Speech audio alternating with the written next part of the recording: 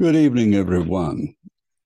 Um, Before we begin the class tonight, let me just review the last classes. There'll be three after this, and then we'll be through with the course as such. As I've said many times, after that, we will have informal discussions largely based on books I have written, and that could last us a while because I've written 27 so far and I'm working on some more. Speaking of which, a new book of mine, number 26, has just come out. It is it's called The Body of God, A Reader's Guide to the Surah of the Temple. And it is a deep study of the Surah of the Temple. And of course, we've gone over that work in our class, so you may be interested to see how much more there is than what we studied in class. This is available right now through the Association for Baha'i Studies, or it will soon be available if it's not already online via the Baha'i Distribution Service and Amazon and other booksellers as well. So tonight we're going to talk about the we last week dealt with the institution of the custodians, which is now become the one of the twin branches of the faith, and that is the institution of the learned in Bahá. Now, we just usually call him the institution of the learned, but I always say in Bahá because that's the complete quote, because it doesn't mean they necessarily have PhDs, and the kind of learning they have is a depth of understanding of the faith, the covenant, and the main quality they demonstrate is complete service and fidelity to the cause. So last week we studied how they helped usher in the transition from the passing of the guardian to the election of the House of Justice, what an important role they played. Tonight we're going to go and over their second function. Remember, they were assigned three functions in the will and testament of Abdul Baha: the approval of the guardian's selection for his successor. And of course, that didn't occur because the guardian didn't appoint anyone. But it occurred in the sense that they had the responsibility for seeing that Mason Remy's claim did not succeed. So tonight we'll go over their second function, or a second function of theirs, which is the function of protection. And hold on, I'm trying to admit some people here. And the third function we will go over after that, that will be class, this is 80 and that will be 81. 82 will be the function of the learned and in their functioning with the House of Justice, the twin institutions working together insofar as creating and carrying out the teaching plans are concerned. And we're going to focus on particular on the more recent teaching plans, both those that have just immediately preceded us, the 4 5-year plans, and the one we have now begun, the 9-year plan.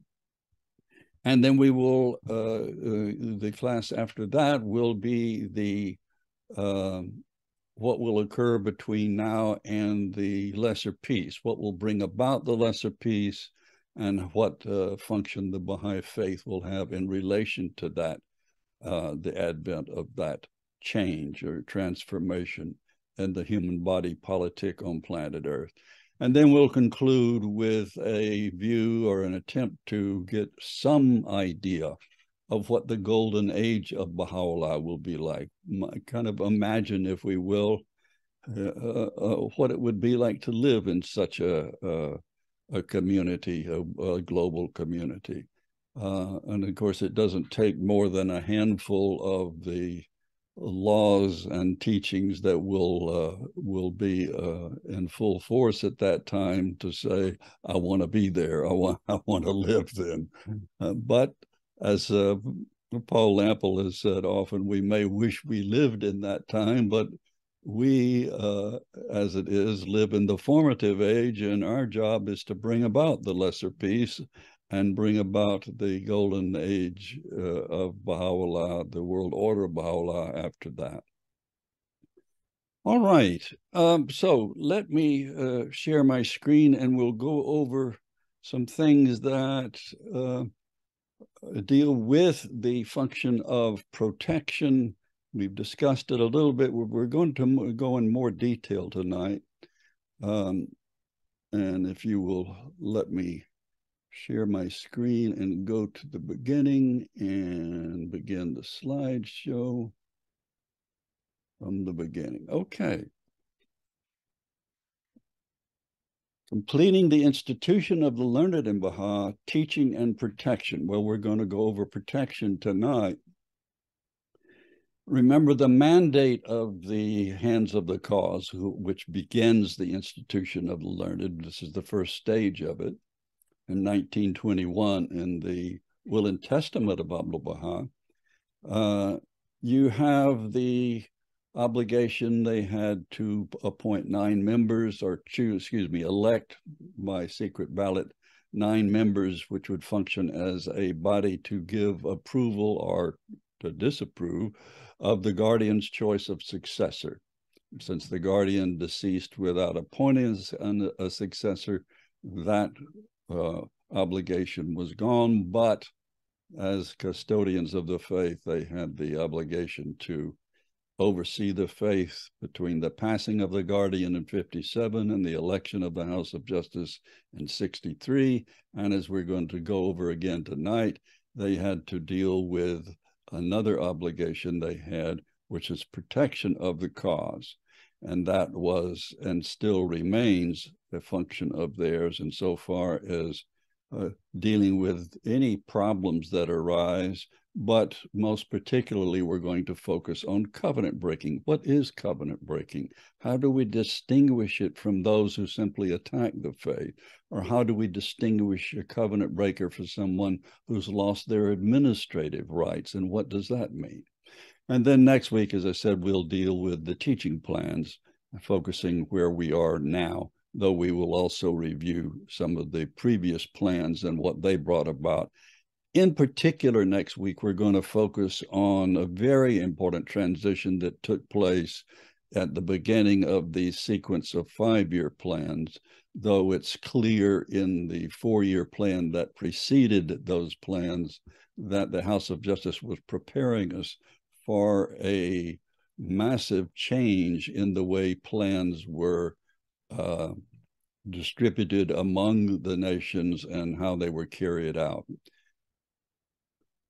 So what is the value of studying history in general? I'm talking here about Baha'i history, of course, though, as we said in the very first class a couple of years ago, you can't separate human history from history of religion, because as we believe in the Baha'i faith, human history derives from the appearance of the manifestations, and without that, there would be no progress. As Abdu'l-Baha is fond of saying, the world would be like an animal, a pasture of animal appetites.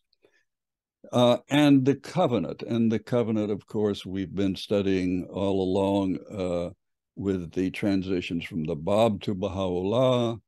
Of course, we studied it before that in Moses' selection of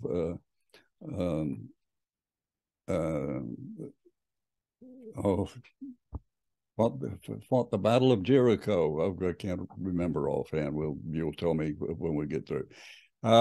His successor, and Christ appointed Peter ostensibly, and Muhammad appointed Ali, and the Bab did not explicitly appoint anyone, though he indicated clearly in a number of ways that this successor was Baha'u'llah.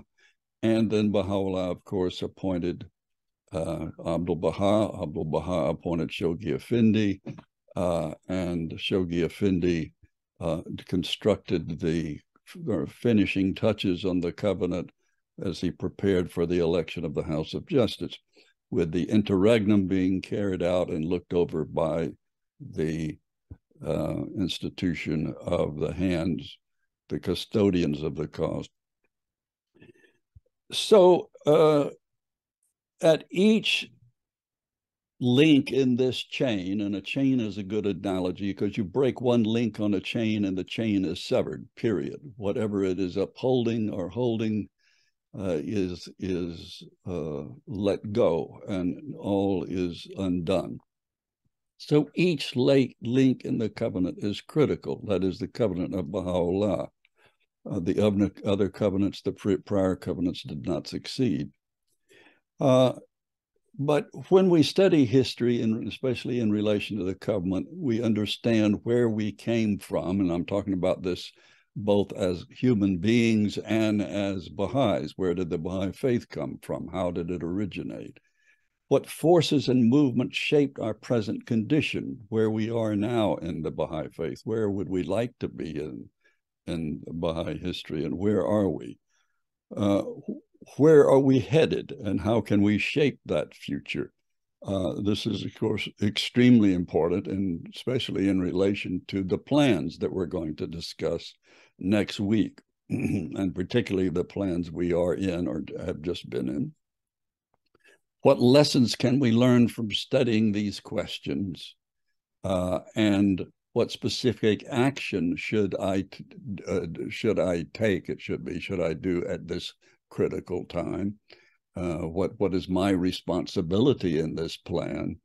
And will I be held accountable for my responses? Well, we know that one of our obligations, of course, is to teach. Another is also to protect the cause.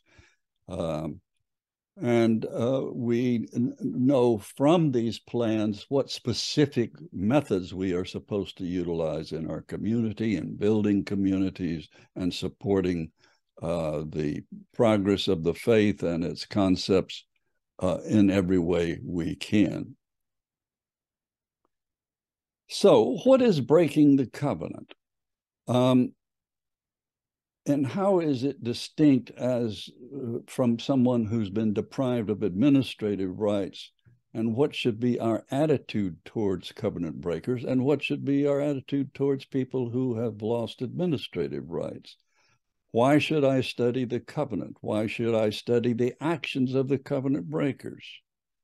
And finally, if the covenant is secure, and that is, once we've elected the House of Justice, the covenant is complete, why is studying it of value? It's past history, right? Apparently not. Apparently it is extremely important, and I'll show you the evidence of that. Well, a covenant breaker, of course, I say of course, let me not assume that you know that or that I understand it precisely, but as I understand it, covenant breaking is the attempt on someone who is a declared Baha'i, who is a follower of the Baha'i faith, who attempts to vitiate or violate or tear apart the administrative structure. But they are not immediately designated as such because they take one or two actions that are inappropriate in that regard. And if they resign from the faith, then they don't come under the administrative auspices of the Baha'i administrative order. And so they can't be declared a covenant breaker. So it's someone who persistently and consistently attempts to undo the Baha'i administrative order, and usually by involving others. But this is only done, this action of officially declaring someone a covenant breaker, after they have been counseled and been in touch with either the members of the administration, whether it be the counselors, the National Assemblies, the House of Justice, and so on. They will be counseled at length and given many chances to change their mind before such an action is taken. So it has to be some, basically, as I will say later in this presentation, you pretty much have to kick yourself out of the Baha'i faith. No one's going to be legalistic in this. So what should be our attitude towards covenant breakers? Well, we should pray for them and feel sorry for what they've done. But our personal relationship should be severed. We are not supposed to have contact with them because their purpose is to undermine the faith, and it has a deleterious effect on the people who are studying the faith or people who are already Baha'is. Why should I study the covenant? Well, that's what this class is about, and I hope you understand when we get through. But basically so that you can respond to people who have questions about, well, I agree with this, but I'm not sure I agree with that part. Or I think that Abdul Baha was who he claimed to be, but I'm not sure the guardian has all the authority that he claimed, that he was infallible, for example. Why should I study the actions of the covenant breakers? Well, because this isn't a past history. This is on an ongoing struggle. In other words, the covenant itself is complete. This doesn't mean there won't be efforts to undo it or sever it, as we have seen in the past. So what is the value of studying it? Well, the value is to protect yourself and to protect others and to protect the covenant itself. So let's see some more about this. It is such an important subject that Book 8, the studying of the covenant in Book 8, the Covenant of Baha'u'llah, has 3 units. Each unit is over 100 pages long.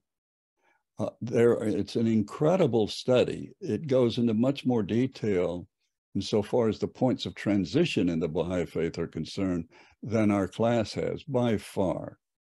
So Unit 1 is the center of the covenant and his will and testament, which is 97 pages long. This is, of course, talking about Abdul Baha and the important institutions he created in the will and testament, which we've talked about at length, but the Universal House of Justice, how it's elected, the establishment of the National Spiritual Assemblies, the establishment of the guardianship, the powers of the guardian and the succession of the guardian, and so on. The institution of the hands of the cause, how they are appointed, and what their functions are. Unit 2, also about 100 pages long, is about the guardian and what his authority was, how he was appointed, what test he encountered from covenant breakers and enemies of the faith. Now, what's the difference between a covenant breaker and an enemy of the faith? Well, clearly a covenant breaker is an enemy of the faith in the sense that they are trying to destroy the administrative order. If not the totality of it, at least some part of it. But an enemy of the faith is someone who's not a Baha'i, never has been a Baha'i, but is simply trying to destroy the faith. They may be of another religion, or they may just be very cynical and not like religion or like anyone who claims to believe in God or in spiritual underpinning of history.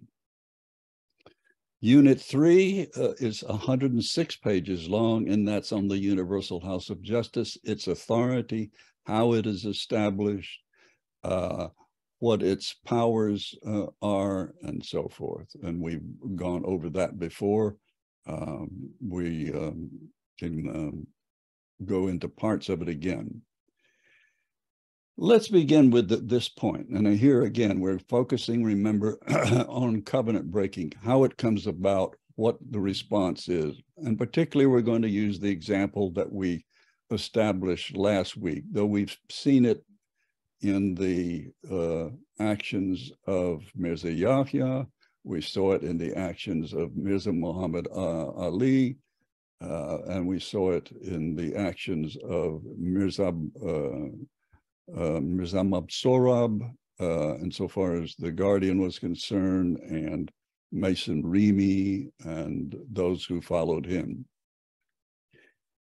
No one is inherently sinful or evil. And so I say that, and it become apparent why I'm saying it by the end of the class tonight, that when these individuals who later become covenant breakers become Baha'is, they may have the best of intentions. I mean, certainly we are just dumbfounded when the amanuensis of Baha'u'llah becomes a covenant breaker. He was the first to believe in Baha'u'llah and transcribed so many of his texts. How could he possibly become a covenant breaker? But he did. So we can't presume that if we look at the life of Mason Remy, and we're going to for just a second, we shouldn't try to find, well, where are the signs of his iniquity? Where did he go wrong, and so forth. It may have been a sudden impulse that occurred to him. Hey, I could have this if I wanted to, or at least there's an argument for it. And there were those who planted the seed of this idea in his mind. Just as you had Syed Muhammad of Isfahan, who urged Mirza Yahya to do some of the evil things that he did. But you can't presume that one is born evil or sinful or so forth. No one is. Everyone is potentially, as this statement says about by Abdul Baha about children, they are potentially the light of the world or its darkness. Potentially, we have the ability to be the best of people or the worst. So free will is a very important theme in the Baha'i writings. And in another book I'm working on the poems of Tahirih, she dwells at great length in these poems on the essential nature of free will in the creation. So the importance of studying the life and actions of the covenant breakers is number one, so we can spot it if we sense it happening again. There's a wonderful image or metaphor that Baha'u'llah uses in discussing this. He uses the olfactory sensibility, that there's an odor of mischief. You sense an odor of mischief. Well, that doesn't mean there's necessarily covenant breaking going on, but if you sense that, then your ears should prick up. So that's one reason. Another is to see that the covenant can be as secure as any law insofar as the written guidance, but it stands only so long as the people who follow it maintain it. We can say, yes, the covenant is secure. Well, it's secure in writing and law and even legally, but this doesn't mean there won't be attempts to undo it. So let's look again at the life of Mason Remy from a different point of view, not the man who just suddenly declared himself guardian at age 87. Here he is in a picture that I've shown you a couple of classes ago as one of the early pilgrims to the Holy Land from the West. And you see here sitting on the lap of this woman, Shoghi Effendi is about, I would say, a 2 or 3 year old. And so this would be around 1898. I think Shoghi Effendi was born in 1897.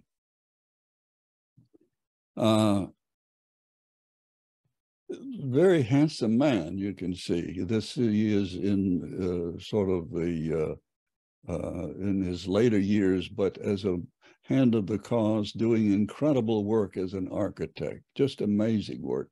And he has letters, and part of his claim was based on the fact that he had these lovely statements about his character and his dedication from Shoghi Effendi.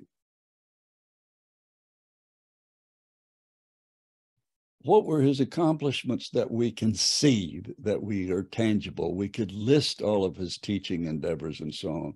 But so much of what he did still stands, and some of it is yet to be carried out. He designed the archives building, and this was completed during the life of Shoghi Effendi. He designed, as architect, the house of worship in Uganda.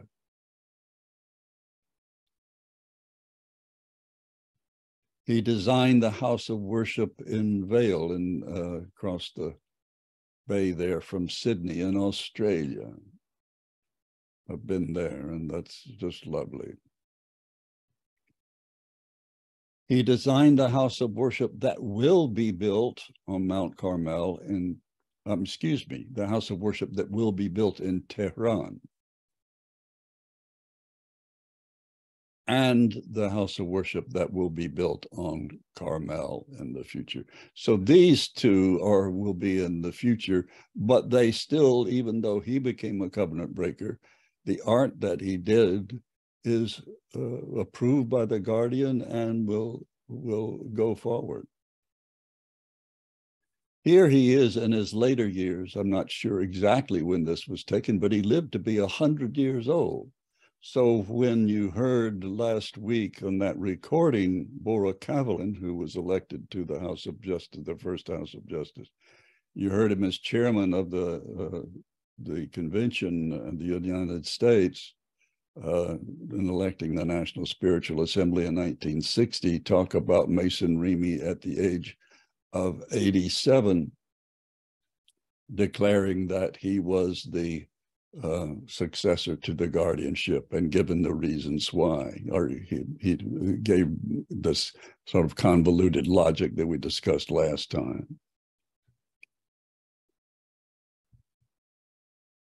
So as I just got through saying, declaring one a covenant breaker is a process, not an event. It's just not something that happened. Okay, he did this, he's a covenant breaker. No, as you recall last week, we discussed and read some of the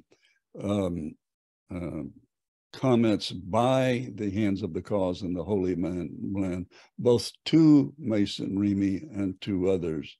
And there's more letters that they wrote to him as they pled with him to give up this, that it was not feasible, and that it didn't follow the criteria, the three criteria listed in the will and testament of Abdul Baha, that the guardian had to be a branch, a descendant of Baha'u'llah. He had to be appointed by the guardian during the guardian's lifetime. Well, of course, Remy said, well, look, I have these things where he appointed me to be president of the International Baha'i Council, which was a forerunner of the House of Justice, but it wasn't the House of Justice, and it wasn't elected. Excuse me. So much counseling and consultation precedes such a designation. Opportunities are given to recant or claim, recant the claim or opposition to the faith. Effectively, one removes himself or herself from the cause. A painful final decision to be made by the custodians, and they had a great deal of trouble because he had been among them his whole life as a hand of the cause. He was a hand of a cause appointed, I believe, in the before the first contingent was one of the individual. I'm not positive on that. I'll have to check.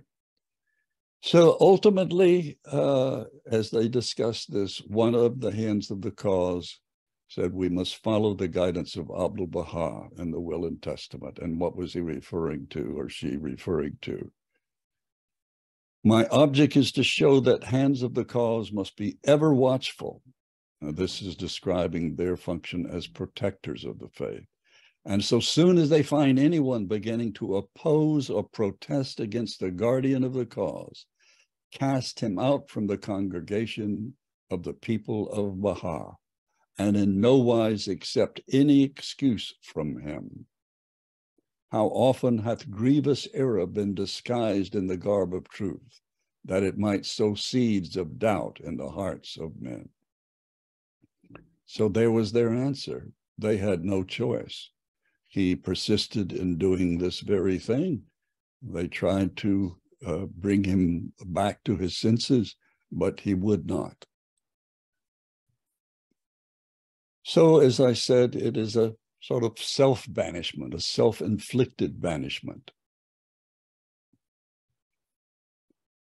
And remember, you had the example in the Baha'i history a number of classes ago of Badiullah, the youngest son of Baha'u'llah, who joined Mirza Muhammad Ali against Abdul Baha, then recanted that and rejoined Abdul Baha and wrote that confession indicting Mirza Muhammad Ali and listing all the things he had done. And then he went back. And why?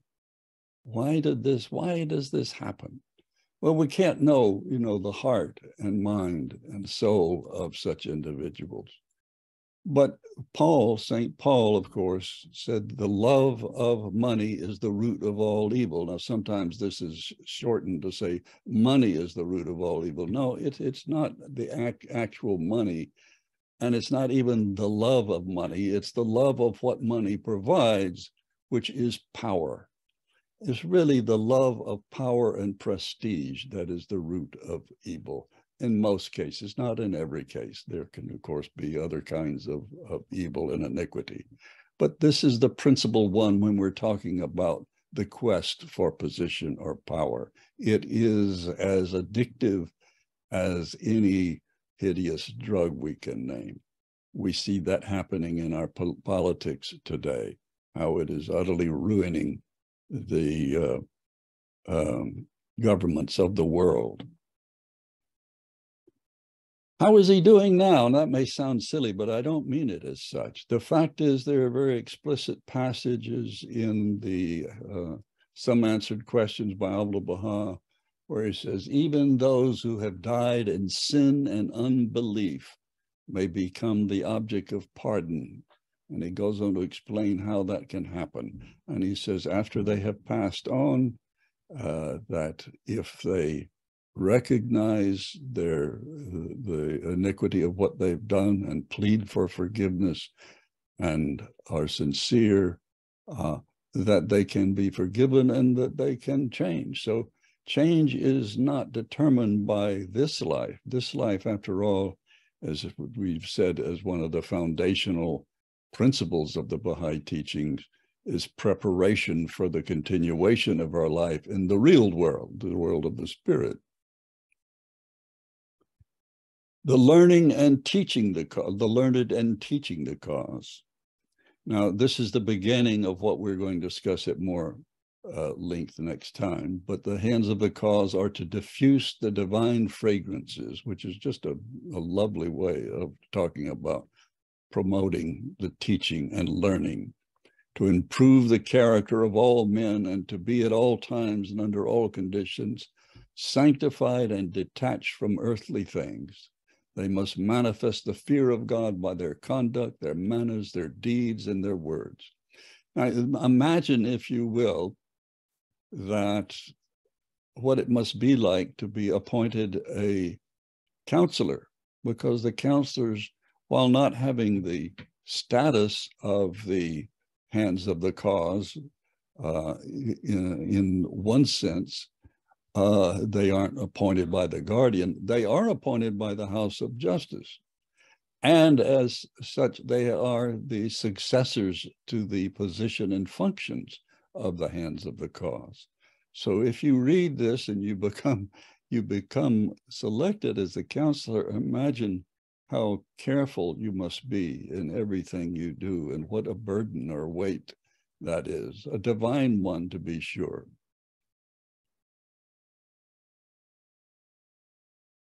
Teaching is central to our spiritual development. Now, there I'm talking about us individually. So this is still preparation for what we're going to discuss next week. And this is a very familiar quote from Baha'u'llah. Teach ye the cause, O people of Baha. For God hath prescribed unto everyone the duty of proclaiming his message, and regarded it as the most meritorious of all deeds. So the most meritorious. That's very clear, isn't it? It is not ambiguous at all. So this is what can we do in this time? We asked earlier in the class tonight.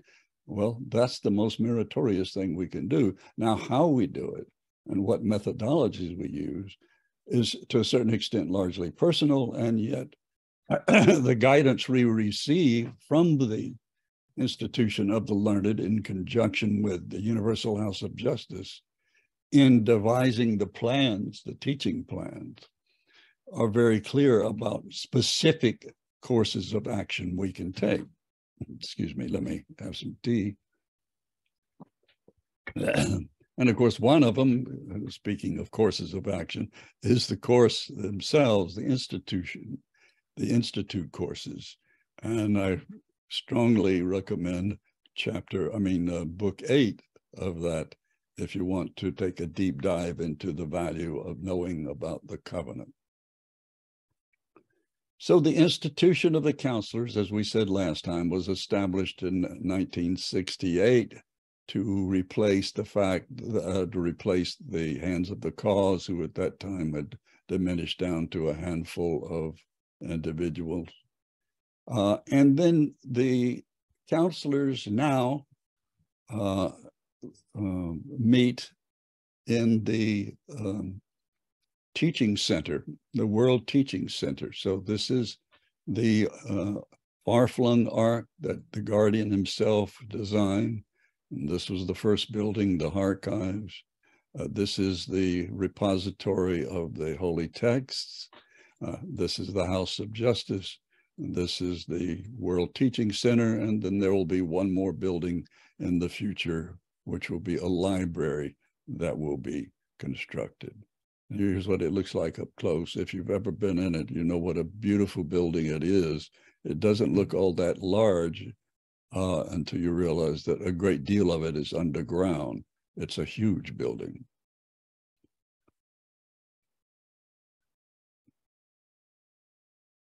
In 2001, then we created, we didn't create, the House of Justice in consultation with with the counselors created, and this is their message to the counselors, the Conference of Counselors, on January 9th, 2001, the concept of the cluster. And we're still utilizing this concept. Now, it's not an institution.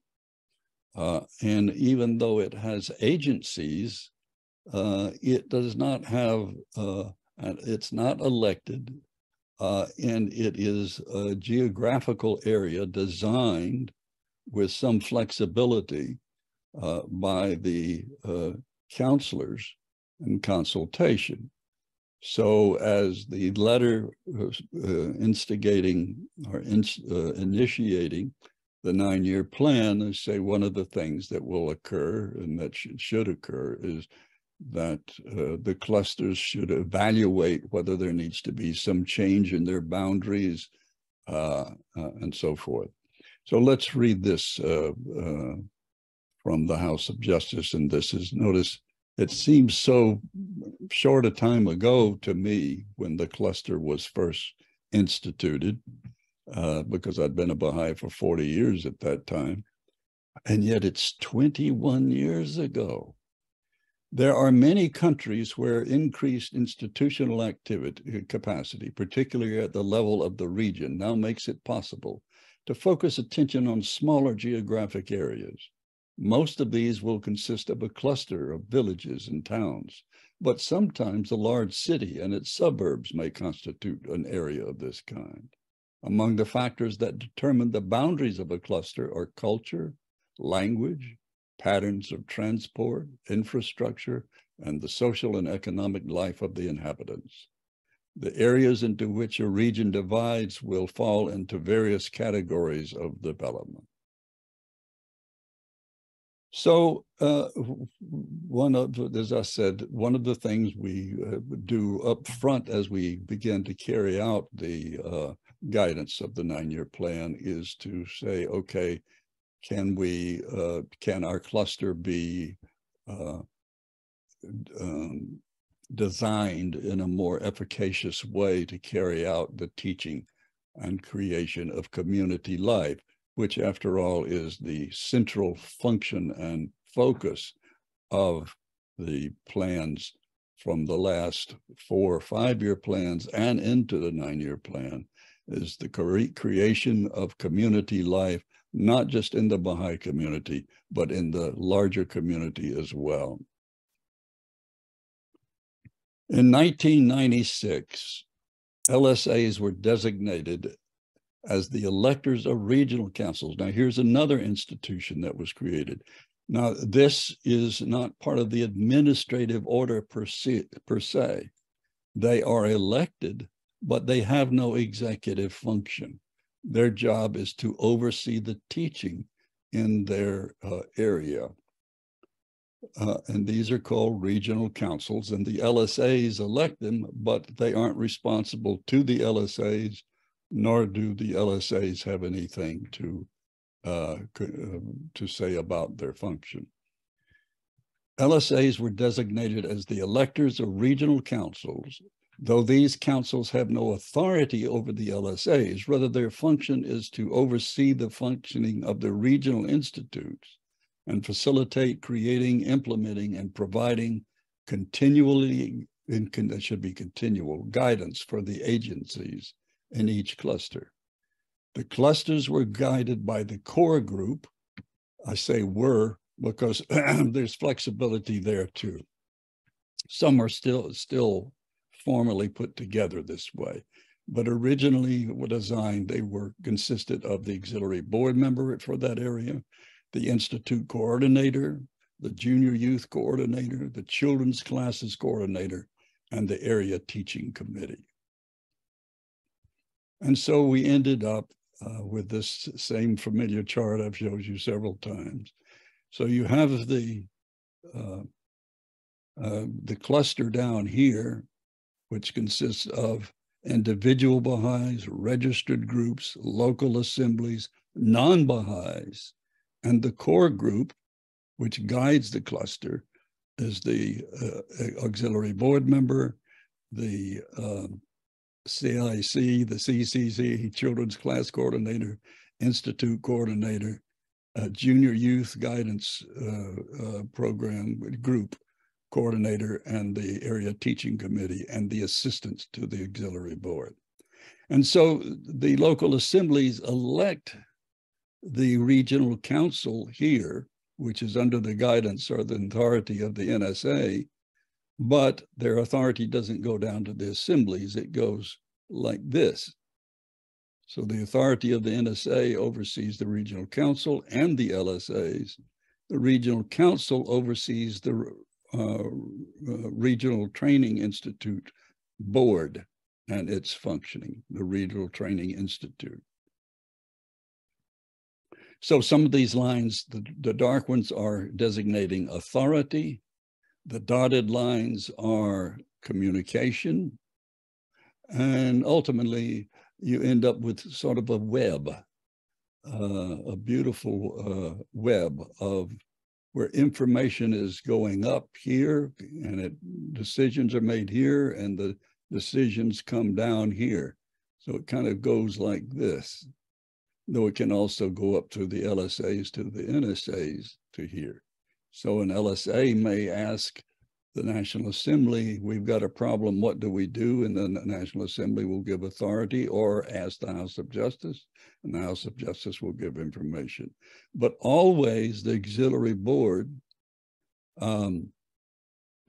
is in tune with the local assemblies via their assistance and their own physical presence, giving information to the continental counselors for that continent. And then the continental counselors are giving information to the International Teaching Center, which is an appointed 9-membered body consisting of 9 counselors appointed by the House of Justice, and they give information to the House of Justice, and the House of Justice, of course, gives authority to them. So I didn't draw enough lines because then you'd be nothing but lines, but you get the idea. And this is something we'll look at more next week as we look at the plans, the teaching plans, because it's very interesting to see where we are in the unfoldment of the Baha'i faith and the Baha'i teaching plans. This is where we are now in the third epoch of the tablets of the divine plan, the tablet of the divine plan. We're in the sixth epoch of the formative age. So you have these terms, a cycle. What is a cycle? A cycle is, we know of 2 so far that we have any knowledge of. We have the Adamic cycle, also called the prophetic cycle, which begins with Adam and ends with Muhammad, who is and that's another sense in which Muhammad is the seal of the prophets. He's the seal of the prophets in the prophetic cycle that prophesy the beginning of this cycle, the Day of Days. The Baha'i cycle, which begins in 1844 and will endure at least 500,000 years. Then you have the Baha'i era or dispensation. This is the faith of Baha'u'llah. Though all the future faiths in this cycle will exist under the shadow of the influence of what Baha'u'llah will have established, namely a global order. And so the Baha'i religion will last at least 1,000 years. And if you think about it, it's kind of scary in a way that we've got 179 years have passed since the beginning of the faith. That means that approximately 18% of this has already passed. Now, it may last more than 1,000 years, but at least 1,000 years. So what are the ages? So you have cycles, eras or dispensations, and ages. Well, you have ages within the Baha'i faith. The heroic age begins with the Bab and ends with the passing of Abdul Baha. The formative age, which begins with the guardianship in 1921. We don't know when it will last, but we do know that, but we'll talk about that more over the coming 3 classes. And then it will end with the advent of the golden age, which we don't know when it'll begin, but we know it could end as soon as 3044. That would be 1,000 years from its beginning. I think I did that right. Maybe I'm wrong. It's possible, which means, as I say, 18% of it could be transpired. Epochs are within the ages. So you've got the epochs of Baha'i history and you've got the epochs of the divine plan. So we're in the 6th epoch of Baha'i history. We're in the 3rd epoch of the divine teaching plans. So what will bring about the lesser peace? It will still be part of the formative age. Specific events that we know about will transpire in the meantime. Specific requirements from the Baha'is are already in motion, according to the guidance of Shoghi Effendi. The structure of governance as the lesser peace evolves is described, and we'll discuss that at length the class after next. The structure of the Baha'i administrative order as the lesser peace evolves will be discussed class after next. And we will then see the change that will occur from the lesser peace, and that will be our last class, from the lesser peace to the golden age of Baha'u'llah.